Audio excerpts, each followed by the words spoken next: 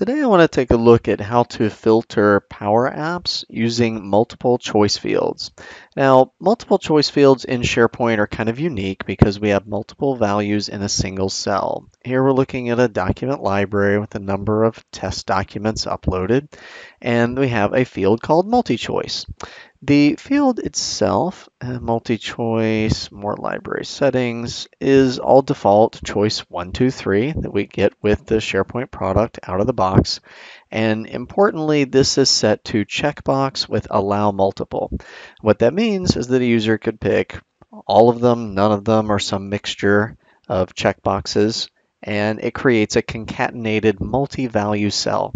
So when we're looking at our document library view, a single row, single column might have multiple values. Here we can see all three are selected. Here we have choice 2 and 3. Here it's choice 1 and 3. So the values can vary.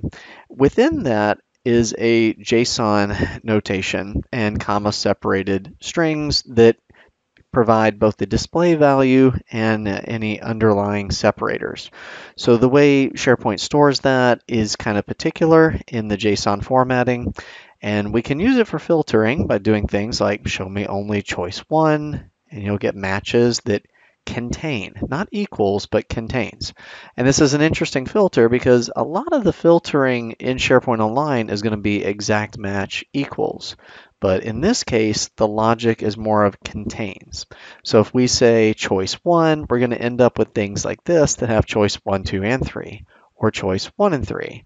So it's a contains logic when we're applying filtering. If we wanted to bring that into the PowerApps world, how would we go about doing it? The app on start can populate a collection of the data based on our data connection. So here I have a connection to the document library for documents. And in the on start of the app, we are clearing a collection and we're feeding in documents.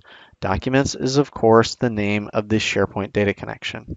So that's our external connection reference that we established over here on the left-hand side. So documents is the name of our connection. In the onStart, we want to take that connection and save it into a collection called COL documents. And collections provide the ability to store rows and columns of data in memory. So when the application starts, it essentially is loading the full set of information. And that works well in moderate sized libraries. There's some performance considerations. If you have thousands and tens of thousands of files, you may need a different technique. But for this demo purpose, we bring the entire thing into the collection. Cool. And here we have a display, and this table is going to display the output, the gallery of those matching items. And our goal is to allow people to multi-select and then search. So we're looking for a user experience with two steps. The first step is a multi-select of one or more terms, and then clicking a search icon to populate the matching results in the table at the bottom.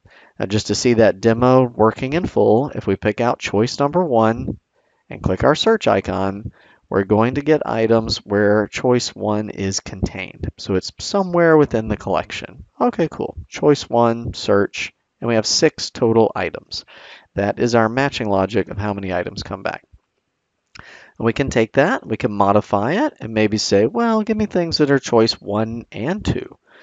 Okay, and the contains logic is going to extend, and now we find anything that was a choice 1 or a choice 2. So this is a contains or logic, and it actually increases the count. So now we're at 11. So this is or logic that widens the number of results, and now we're looking at 11 because we put in more criteria.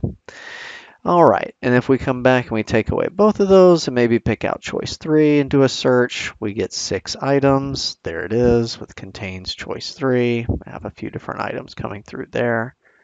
Cool, cool, cool. All right, yes, good deal. So that's kind of the experience we're trying to create in PowerApps. And the way that we get there, the field itself is a combo box drop-down control, and we can see that over here as it is CB, combo box. And I prefixed it with letters CB underscore just to make it easier to find when we're navigating the UI. And for the items property, we are providing that And for the items property of the combo box, we're providing the choices of the SharePoint data connection and the multi-choice field. So this is the connection, this is the field, and of course choices is the beginning. So that's kind of the layout of how we do the data connections. And we can go ahead and do a search and see what we have together here. Clear collection, ForAll, value, and multi-choice. This is our search button click, and it's doing a couple of different things. We'll break them down one at a time. The very first one is that it clears out anything old, essentially emptying the collection. Fair enough. The next one is for all selected item and CB choices. This is our combo box of different choices. So did the user select 1, 2, 3 items? How many loops do we want to create? That's our primary loop. Now inside of the loop, we are going to collect into the collection of documents. We're going to append basically. And then we'll switch colors here to blue for the filter. This filter is looking at the external data connection of documents, right? The data connection is named documents over to the SP list. And we're looking for anywhere that it has one of the values of the multi-choice that we've provided. And that's coming from the selected items, the ForAll. So the token in green of the current value comes from the ForAll, and that's how they feed together. So what we're doing is we're emptying the collection, and then we're appending anything that matches from the data source. So again, if you check more criteria, you're going to end up with more matches. Maybe you match 1 item, maybe you match 5 items. The more of the multi-choice we select, the higher number of matches and the higher number of rows we're going to return. But this is kind of an interesting way of tackling the problem. It handles it with the ForAll, collect, and clear collect functions, and filter is going against the data connection.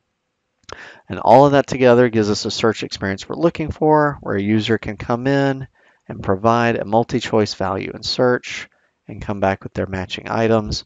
And again, just given that multi-choice fields behave a little bit differently, it's not as easy as an exact match with text the way we would see with filtering on a single text column or even a numeric column with an exact equals. The contains logic of multi-choice is going to behave differently, so you probably want to look at a collection and using the collect function to go ahead and append, and that way you can collect more items based on more matching from the multi-choice field. Thanks for watching.